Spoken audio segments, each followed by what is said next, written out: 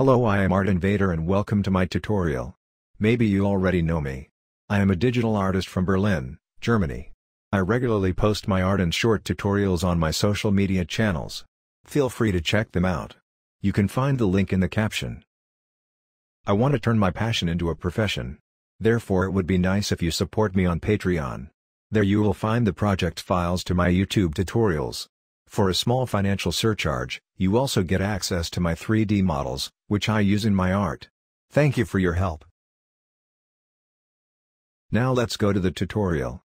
Today I will show you how to create this cool inflatable font animation. In the first part of the video, I will show you how to create the animation in C4D. In the bonus part of the video, I will explain how I edit my animations with Adobe After Effects. Let's get started, arties.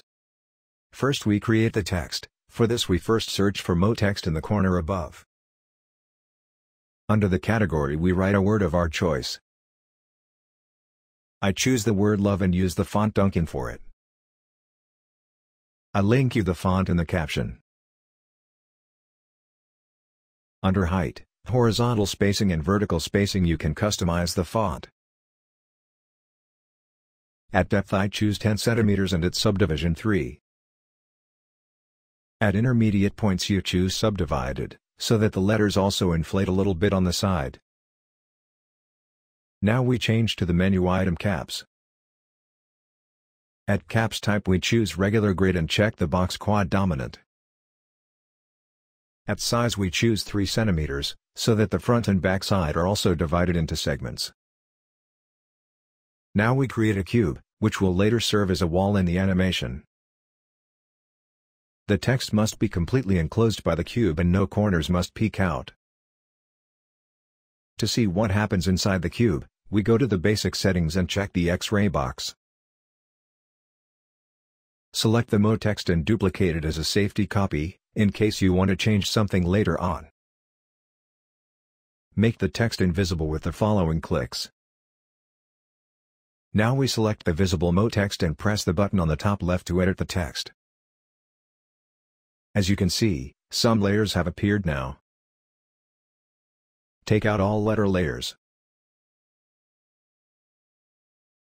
Then select Connect in the top bar and connect each letter individually. Then press with the right mouse button and choose Connect Object plus Delete. Repeat this for all letters.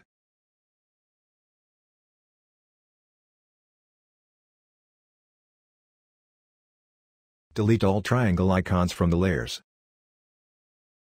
Now we create the animation with simulation tags. Right-click on the cube and select under Simulation Tags, Color or Body. In the menu Collision choose under Shape Static Mesh, the cube only serves as invisible wall. Now select one of the letters.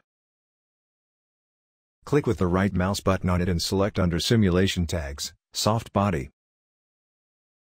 In the menu Collision select Static Mesh under Shape, so that the cube is recognized as a collision object. In the menu item Soft Body, select 30 for structural and 35 for pressure. Pressure is responsible for how big the letters inflate. You have to see which value corresponds to your expectations the most. To keep the letters in their place, we have to switch off the gravitation. For this we go to Edit at the top of the bar and go to Project Settings. Under the menu item Dynamics we select 0 for gravity. Now duplicate the soft body tag for the other letters. Select the tag and hold down the CTRL key and move the tag with the mouse to the lower level. We will fix the now visible bumps later on. Now we come to the material. Double-click to create a new material. We only need the reflectance channel. There you press the button Remove and then add and insert a new Beckman layer. Set the value of specular strength to 5%. The first material is ready, you can drag it onto the letters. Now select Sky at the top of the bar. So that we can see something, we have to create a new material. Drag it onto the sky. Here we only need the luminance channel. Under Texture you can insert a picture of your choice. I choose an old graphic of mine. After that you press on the arrow icon and select Layer. Now double-click on the image. Under Image you choose HDR Light. In the caption I link you to a website where you can download such lights for free. Set the blending mode to overlay and choose 64%. Now you have both skylights mixed together. At Patreon you can find the complete project file. I link you to my account in the caption. At the end we have to make some basic settings. To give the letters a nicer shape, we choose a cloth surface for each letter and set the factor to 0. As you can see in the animation, the texture on the letters moves as well. For this we have to animate the sky. First extend the animation duration to 5 seconds. Now select the sky and go to the menu item Coordinates. Set a keyframe at rotation B by pressing on the point. Then move the animation slider to the end of the animation. Enter 360 degrees and press the point again. Now the sky rotates once around its own axis. To keep the animation running at the same speed we have to edit the animation curve. Go to Window in the top bar and select Timeline of Curve. Select the curve under the sky and press on the icon at the top so that the animation runs linear. Now we come to the render settings. Press the button with the cogwheel on the top of the bar. Under Renderer select Physical.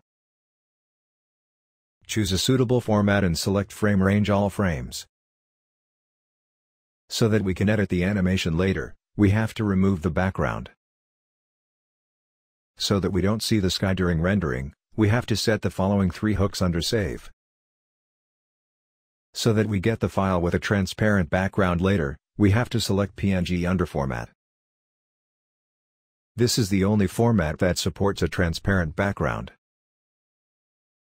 If you don't want to edit the animation anymore, you can position a colored plane behind the text. Finally we have to make the cube invisible during rendering. For this we go to the cube and select Visible in Renderer Off. That's it, the animation is ready to render. In the next part of the video I will show you how I edit the animation with Adobe After Effects. Double-click the finished PNG sequence and paste it into Adobe After Effects. It can happen that the graphic is displayed darker than it actually is. This is due to the gamma value. To fix this problem, search for Color and Gamma Conversion in the Effects window. Under Gamma Conversion select Linear to sRGB. Then look for the effect Hue/Saturation. Under Master Saturation select the value 20.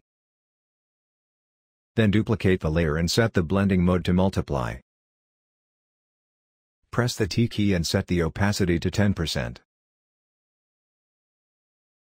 Then select the bottom layer.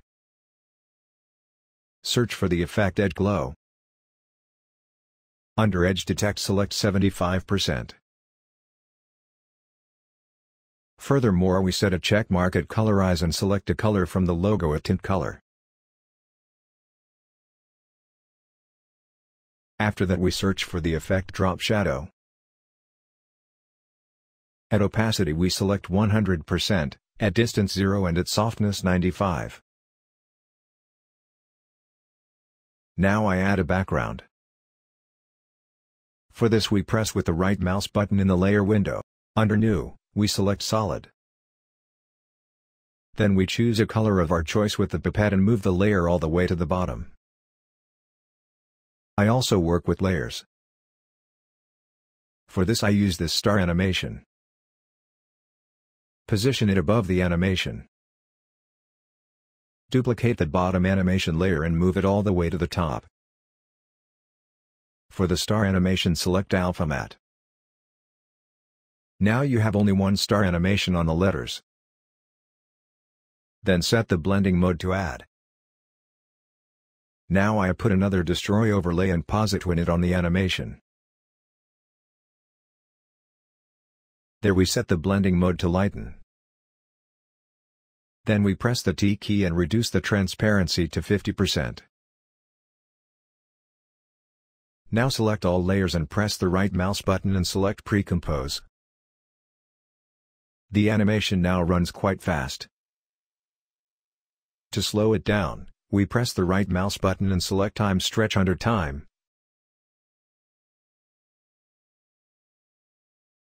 There we stretch the animation to 145. Now we edit the animation to run in a perfect loop. For this we use the right click in the preview window. Under Project Settings we double the duration of the animation. Then we duplicate the layer. Press with the right mouse button and select Time Reverse Layer under Time. Now one part of the animation runs backwards. Move this part to the end of the animation. The animation is ready. Great job! I am happy about every support from you and thanks for the positive feedback.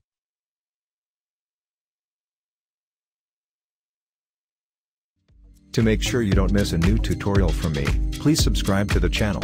I try to upload 1 to 2 tutorials per week. See you in the next tutorial.